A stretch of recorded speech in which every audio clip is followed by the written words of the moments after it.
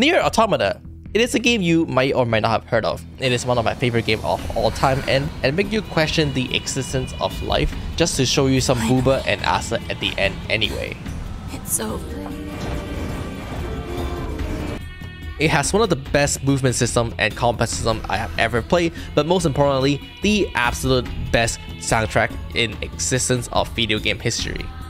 And of course, most importantly, recently, Nier Automata got its anime adaptation currently being aired right now.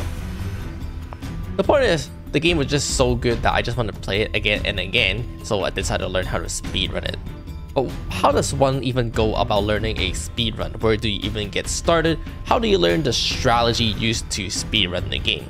Well, that was the exact same question I have for the longest time, and so I decided to make this video to kind of document my journey of how I learned the Nier Automata speedrun to hopefully help other people out as well. At the end of this, I was able to beat the game under 2 hours and submit my first run onto speedrun.com, putting me at 132th place of all the runners in the world. And just for reference, currently the world record at first place is about 1 hour 20, so there's still a long way to go. But anyway, let's get started. This is how I learned the Nier Automata speedrun, 80%.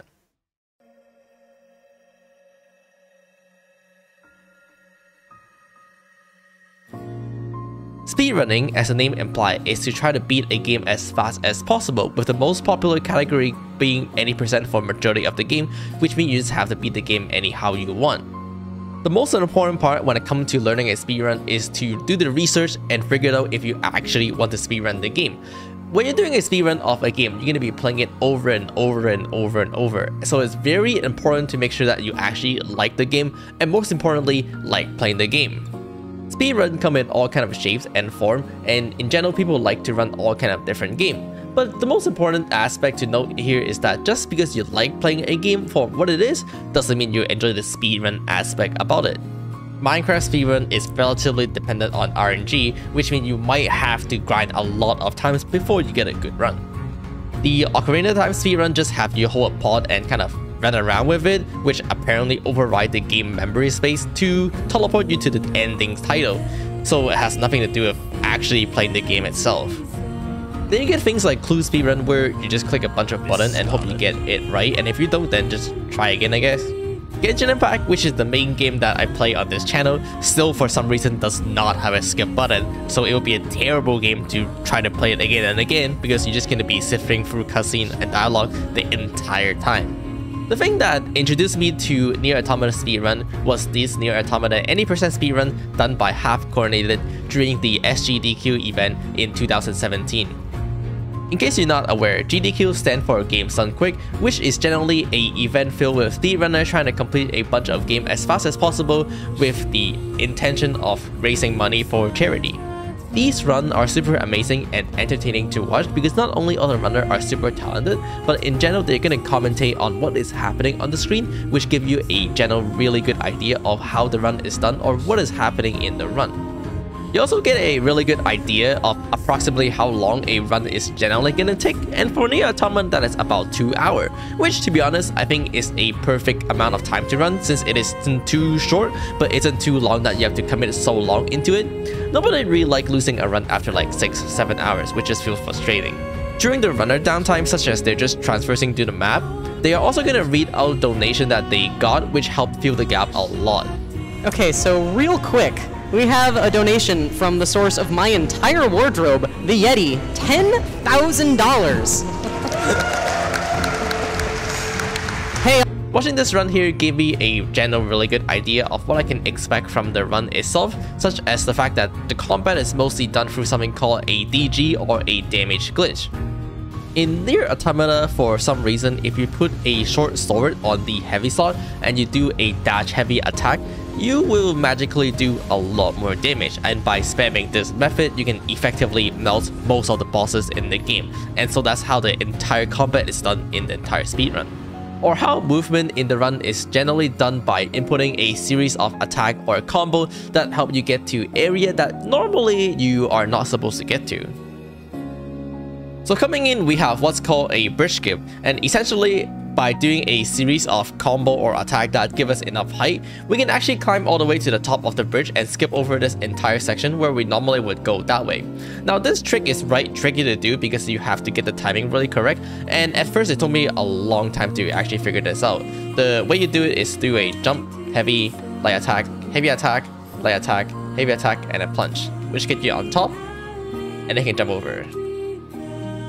Watching the run done by Half Coordinated definitely gave me a very good exposure to what I can expect in the run. And as you can imagine, all of these aspects are things that you normally don't encounter in a normal playthrough, since either you don't know about the technology or you just normally wouldn't think about it like that.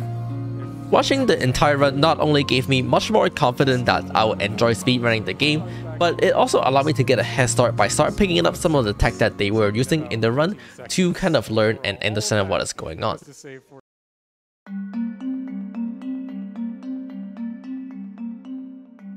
Of course, there come a point where you actually sit down and decide that you do want to run this game, and most importantly, you sit down and start learning about each and every tech. You start practicing them, start learning how to actually perform them, and start learning how the game is actually routed. There is this 12-minute YouTube video called Nier Automata the Speedrun Basic made by Ami that basically go over all the basic tech done in a Nier Automata speedrun as well as how they are performed, such as what is a lift, what is a double lift, and how to do some high jump combo. And these are things that you can actually start learning and practicing before you learn how the run is being routed. It is really interesting because these are small things that you can actually start learning and start practicing just by heading into the game normally. You don't have to learn how to do the speedrun in order to learn the tech. And it's really interesting by learning just the tech because not only this gives you a really solid foundation, but it also helps you start feeling that pride and accomplishment that you get by doing tricks, even if you're not doing it at the right spot. The most important thing I learned throughout my journey is not the run itself, but the fact that you should really take things slow, one step at a time, so that you can feel accomplished at each step. Just go into the game and perform one very simple thing, and once you learn the trick, you'll feel accomplished, and it helps motivate you to keep finishing the rest of the run. And with that, I went to the Nier Automata speedrun.com website, I head to Guide, and I clicked on one of the A ending guide website. Now this brought me to a Google document that titled 80% Guide with most of the basic information here, but the most important aspect is that it has a link to a full commentator tutorial done by Tusigo Chan, which is 5 hours long. This video was extremely helpful in terms of teaching me what to do and where to go, and I pretty much just followed this video side by side to get an idea of where I'm supposed to be going and where I'm supposed to be heading, and of course what to do as well. In fact, I actually learned the majority of the run on my flight by downloading this video on my phone and then playing it on my Steam Deck on my flight. To be honest, it was rather straightforward when you just follow a tutorial. The most important thing is that you don't have to learn all the complex strategy right away. You can just do the most basic strategy at the beginning. There are many beginner-friendly strategies, and you can slowly learn the more complex strategy. For example, the jump on the screen is honestly rather complex and I didn't learn it until I actually started running the game. The most important thing that I found is definitely to break the run or the learning process into multiple parts and just learn one part at a time. The absolute biggest thing that helped me learn a speedrun was to break it into sections. Specifically for Nier Automata, I broke it by bosses. So starting from the desert region to Adam would be one section, and then the museum part would be one section. And you just simply learn one section at a time from start to finish without worrying about anything else. You don't have to learn the entire game before you start running. It's definitely the most important aspect when it comes to learning. You can just run it section by section, maybe even from the beginning of the game to a certain selective section that you learned, such as from the beginning to Adam or from the beginning to say A2. I probably ran the prologue itself for like 20 to 30 times before I start moving on to the rest of the game. The prologue itself is rather straightforward. It involved a few tricks, but most of them are pretty much high jump with like 1 or 2 outbound clips. It gives you a really good starting and ending point to practice, which really helped you build a foundation. And I realized that learning the rest of the game was significantly easier since a lot of them just involve similar tricks like either high jump, long jump, or some clip here and there with like a pot launch. Once you finish with one section, even with just the most basic strategy, then move on to the next, and then move on to the next, and you quickly realize you're at the end of the game already. You can learn about the more advanced strategy and slowly improve your time later on. I think the first time I ran this game, I was looking at something like 2.5 hours, and now I cut it down to 2 hours and eventually an hour and 40-ish with a lot of room for improvements still, which I'll slowly learn and practice, but at the very least, being able to just complete the game is already really satisfying. And yeah, that was pretty much it. So that was the journey of how I learned it Nier Automata speedrunning, which was really cool. And you can catch me potentially running this game once in a while live, either on my Twitch or maybe I'll stream it live on YouTube is what I was figuring out. So thanks for watching, guys. Kind of just want to share my journey a little bit. Speaking of which, I also actually recently started playing Final Fantasy XIV online, so if you don't see me uploading video, then that'll be the reason why.